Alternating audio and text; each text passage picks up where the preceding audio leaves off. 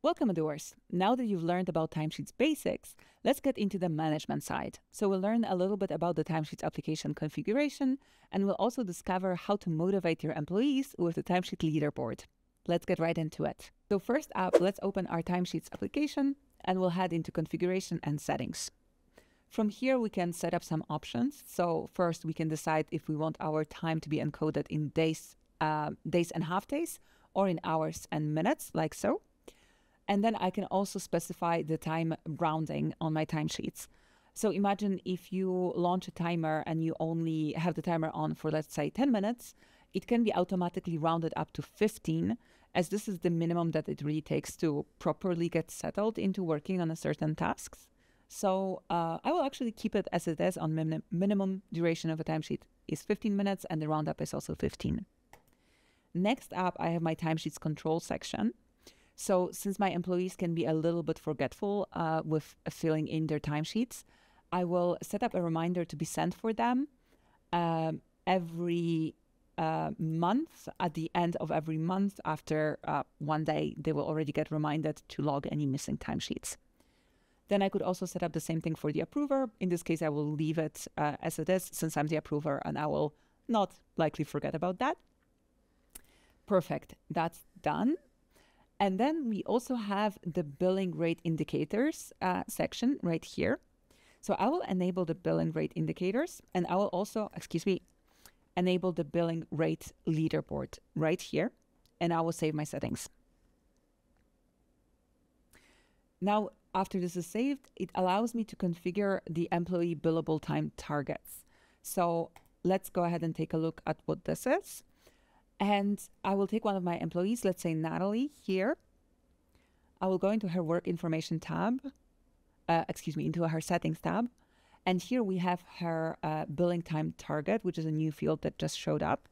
And I will set up her billing time target to 50 hours each month, since I know that Natalie is actually quite busy working with some internal non-billable projects. So she will only be able to work about 50 billable hours a month, and that's a good target for her.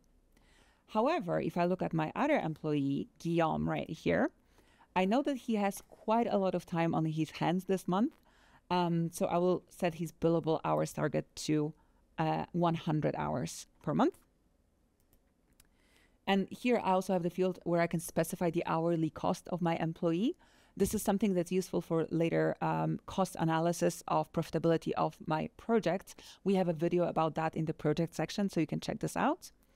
But for now, let's go into my timesheets, since the billable rate target is all set up now.